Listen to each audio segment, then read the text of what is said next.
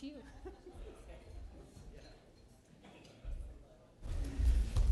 Thanks very much, Eleanor, and everybody that's worked hard to get us to this point. It's very exciting to be here at our first event. We did have a very successful mini symposium on campus this morning with some excellent talks and good attendance to perhaps officially start CANUE. But I say now this is really the official beginning, and it's amazing to see everybody here, amazing to hear all the conversation that's been going since the minute I saw people involved started to show up here yesterday at the hotel. So I thought I was going to have to give some sort of motivational speech, but clearly I don't need to be a motivational speaker at all, because there's plenty of motivation amongst everybody, and so that's something that I'm going to try to endeavor to keep as we go forward. It's a big challenge. I think probably everybody recognizes that it's certainly a risk to try to bring a lot of people together, having their own successful careers, their own interest across diverse areas, but it's definitely worth a try, and I think everybody agrees that it's worth a try to do this. So we will try through CANUE to impart some good structure, some good leadership, and first and foremost, just try to create opportunities that we didn't have before through this, and through that realize lots of success and hopefully growth and times beyond our first 5 years of funding through CIHR. Of course, this is much a motherhood statement that's up here in terms of a bold vision. It's definitely not a vision that CANUE itself could say is its own. It's probably something we could certainly all identify with in terms of research and scientific understanding, the urban environment, which I think really CIHR was really bang on and sort of picking that as one of their nexus areas of focus in the signature initiatives of health and environment, because it is so integrative, it is so important to our health. It's such an exciting area to work on, even if we keep it just within the physical environment aspects of it, although we can't keep ourselves that blinded. It's certainly a much broader system that we're dealing with. But we're hoping that the outcomes will be more cost-effective measures for promoting healthy development throughout the life course, that chronic disease burdens can be reduced through intelligent reshaping of our cities or growth of our cities. And in terms of changing environments, I think we're all seeing globally the impacts of how the climate's changing, seeing things right in our own backyards, how the climate's changing, and expecting many changes ahead, whether they be from the physical environment, from climate change, or things that are done through the social environment or other aspects that humans will be doing in terms of change. And so we need to be out in front of that as much as we can, and I think CANUE can play a role there. Now, how did we get here, or how did I get here in this situation of standing up here? Well, at least throughout my career in Environment Canada, where I come from, I have good exposure to a wide range of researchers, and have, in my background in air quality, at least some people know me as working in that area to some extent. And just within my own little world, I would constantly see new people coming from the health research, the medical research area, saying, I want to do more related to the environment. I'd like more environmental data. Where can I get that? Who's doing this? And it was happening over and over and more and more. And it just seemed like eventually it would come back to the same people being recommended. And so as CIHR was looking at ways to enhance data platforms as part of their signature initiative, they were looking at how they might do that, and I put up I thought perhaps crazy idea, but I thought I put it on the table that why don't we have people working together at the start as opposed to at the end.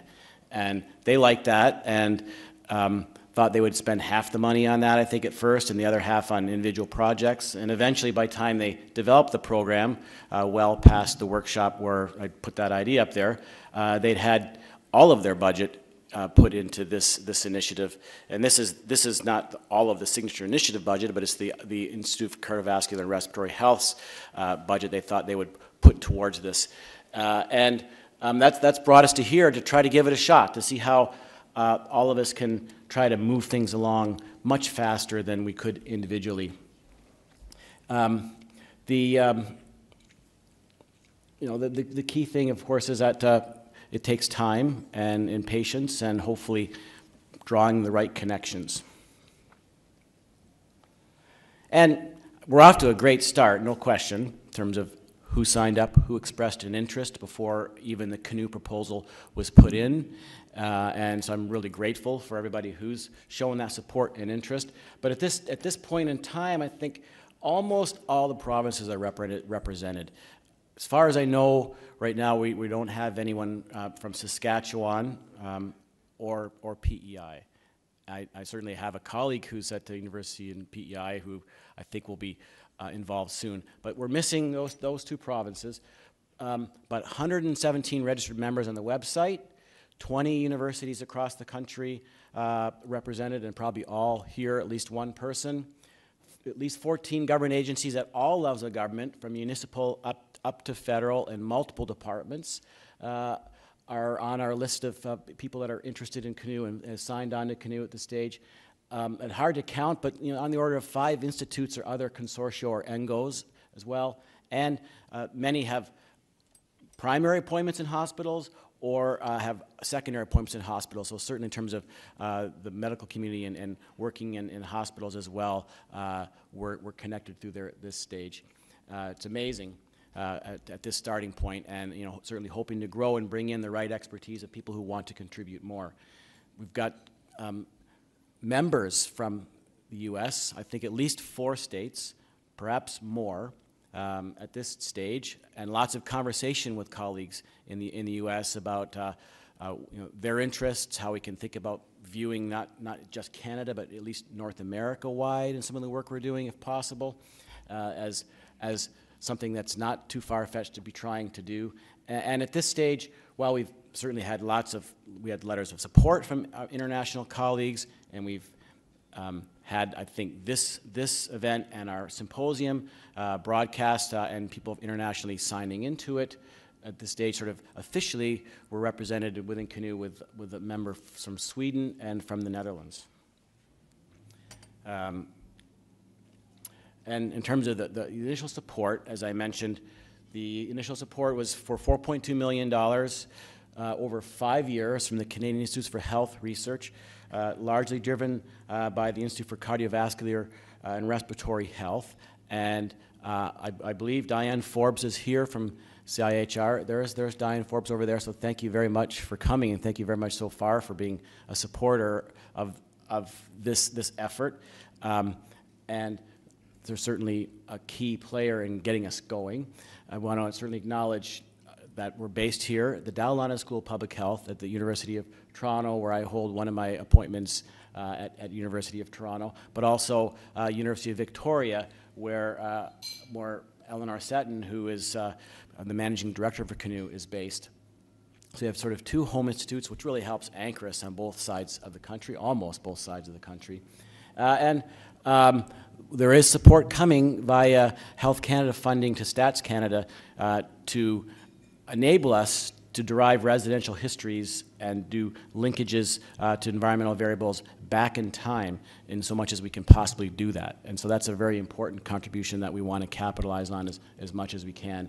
But of course, the amazing support from all of you to join now and be here now and be part of the process of developing the proposal is what's really taken us to this stage and is going to take us to the next level. I want to acknowledge that in terms of the structure, and you'll learn more about how we've sort of set up CANUE from Eleanor after me, but we have an international advisory panel that you can see listed here, and also in the handouts, people's names are also listed. Present are those that are underlined. Professor Bert Brunekrief is here from the Netherlands, right there. Bert, raise your hand, please. Professor Gordon McMahon, right up here in the front. And Diana Royce, also right up here at the front. This is our inaugural advisory panel who's present. Some may be joining us on the phone at different times.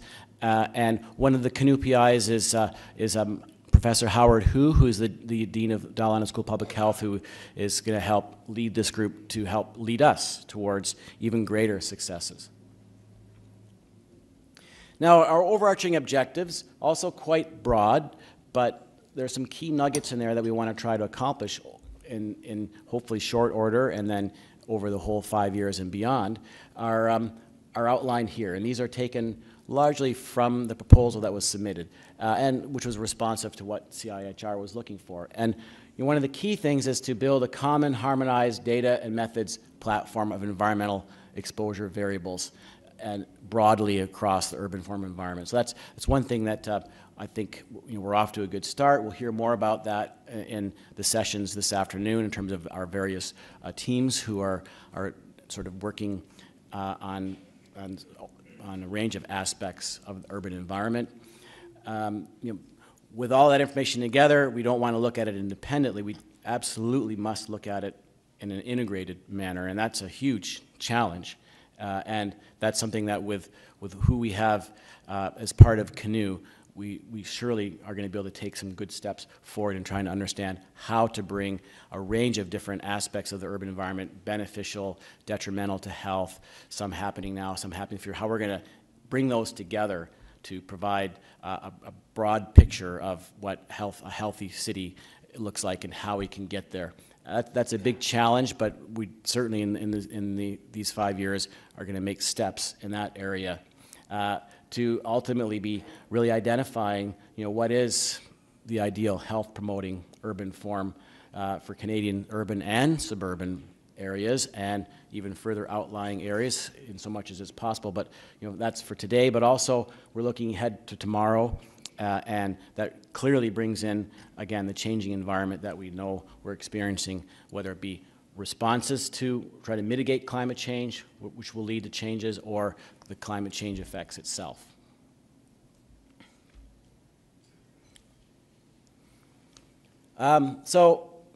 Certainly one of the key things for all of this is going to be contributions from our members, all riding in boats. And everyone has a role. That's one of the criteria for joining, is there are no freeloaders. You've got to be able to hold a paddle and take us forward one way or another. I don't think we really have any problem with that.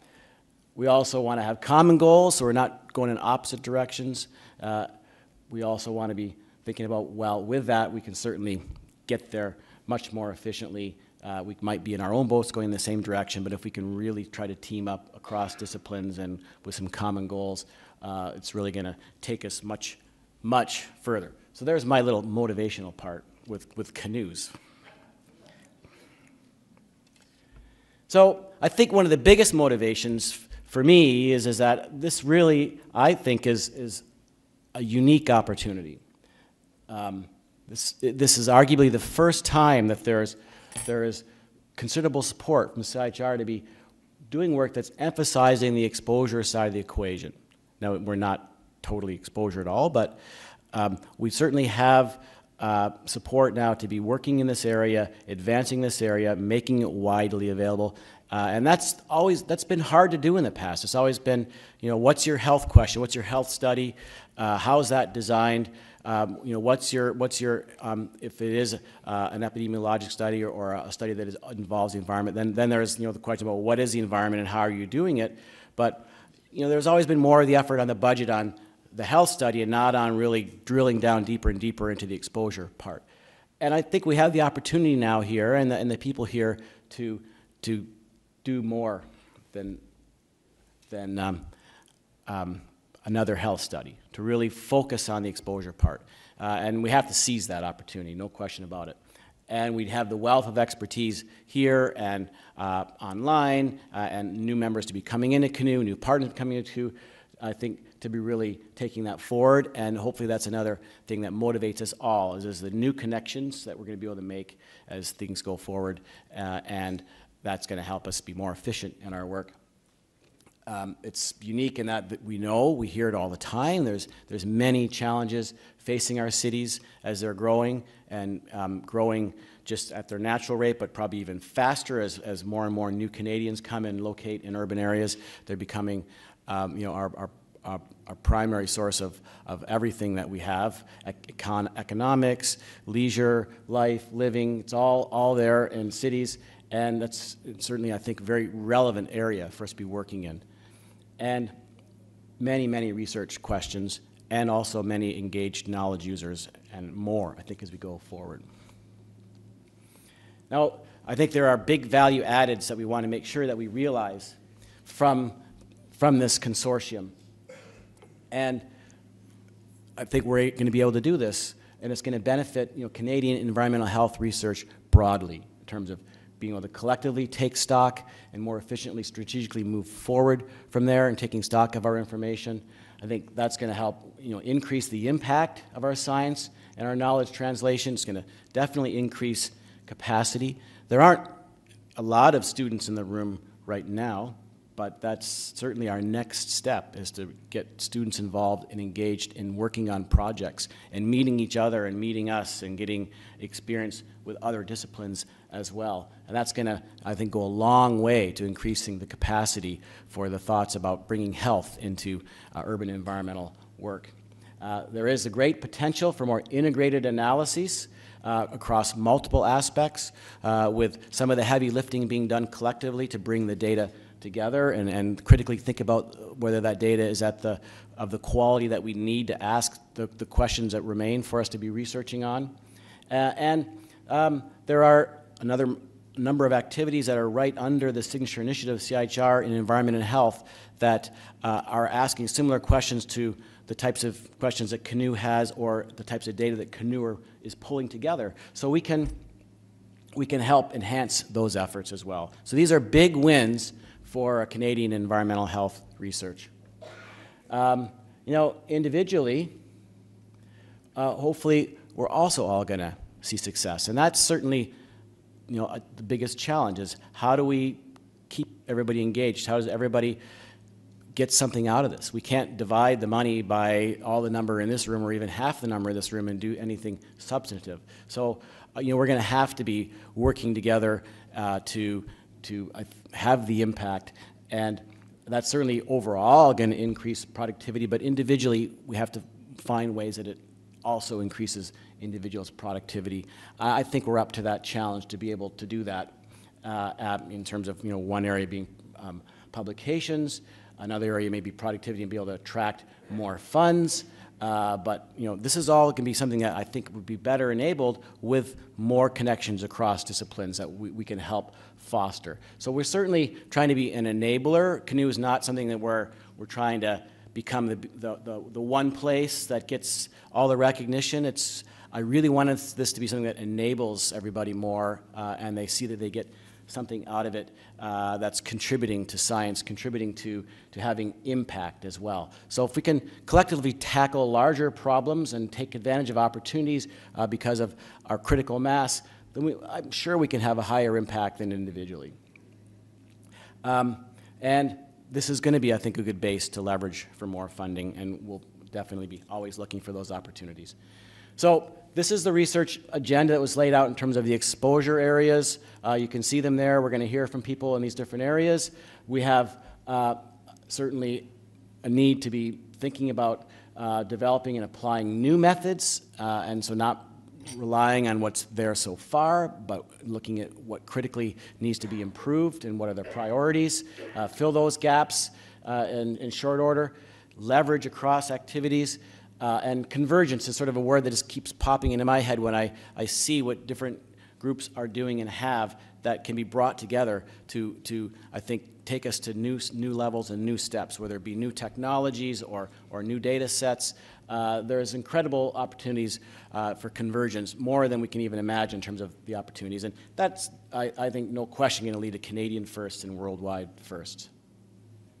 So I'm convinced we have the critical mass of people, and knowing probably only half the people in this room, I know the diversity of expertise that's here, and I have heard the excitement and the exchanges that are already happening. So I think we have the critical mass and will continue to gain more critical mass, and that's going to allow us to really think about these challenging connections that Mike Brower talked about a lot this morning at the symposium on campus, in terms of connections across transportation, land use, and noise pollution. And these are just small examples of the connections that people are working on and that we can hopefully advance even further, across greenness, ecosystem and social services, walkability, and climate resilience. I think we all know this. I'm probably preaching to the choir here in terms of these sorts of connections, which hopefully is going to lead to something that can be applied in terms of helping advise the people right there who are working on developing strategies to allow our cities to grow in a healthy way. Examples I see in terms of convergence are talking to our transportation group, and they say, well, we're busy looking at developing apps and smartphone tracking systems to get brand new data that takes us beyond phone surveys for getting travel demand information. And how can we get that into being used for health? And then you hear from the health groups that we've got these cohorts that are prospective and we could be gathering more data from them. And these are sort of disparate things that we can bring together and connect or converge to lead to new paradigms and data collection using the latest technologies are some examples. As are examples in the ongoing cohorts that we have and bringing in more on walkability, but with some of them having ability to approach them and do more measurements, we can try to improve these measures further, understand these connections from ecological measures of potential physical activity to true physical activity, and perhaps build upon some of the amazing things that Gillian Booth talked about this morning at the symposium. Or the efforts that are being done at the Population Health Research Institute to be on the ground in many places across Canada to administer the EPOC survey, but also ideas coming forward in terms of using Google Street View. So we've got different ways to gather that information that we can bring together and converge. Many different opportunities to I think, move forward here. And finally, just to close in terms of going back to translating our knowledge and getting it out there for use. This is just a few snippets from papers that were things I picked up, often just left on the subway when I'm trying to kill time on the GO train, or when I'm traveling and I actually have the luxury to have a newspaper and look at it a little bit. But these were things that were out in the press in this area just in October, in terms of talking about transportation issues around the Golden Horseshoe and how to grow that, or issues around the green belt that's been set up here, and planners having different ideas than the developers have, and not really seeing eye to eye, or densification in Vaughan and connecting that to the transit hub and what it's doing for property values and where people want to be. But one of the things that really struck me at the end was up there in the upper left was a little pros and cons table of pros and cons of densification that was published in one of the articles. And I don't expect you to be able to read it, even blown up. But my point is that you go through the pros and cons that were listed there of intensification, and they're all great, valid points. But not one of them is talking about health. And that's something that we need to be able to change, with good, solid information.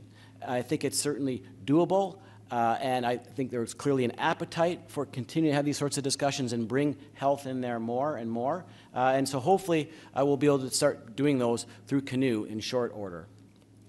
And with that, I want to end here. I really, really appreciate everybody being here, being part of this, putting your trust in me and trying to lead us along towards a bigger whole. I hope that this is just the beginning of much, much more that we'll be doing in terms of exchange. It was essential that we be together face-to-face for this first time so that we could all meet and see that this canoe is not a virtual watercraft. It's actually something that's real, and that we can all be happy that we're part of and see that we see ourselves and that we're going to get some things out of that. So I want to thank everybody very much to this point, and I'm hoping that we're going to have lots of great ideas exchanged, and we're going to find ways to make it all happen as we go forward after this day and a half. So thanks again.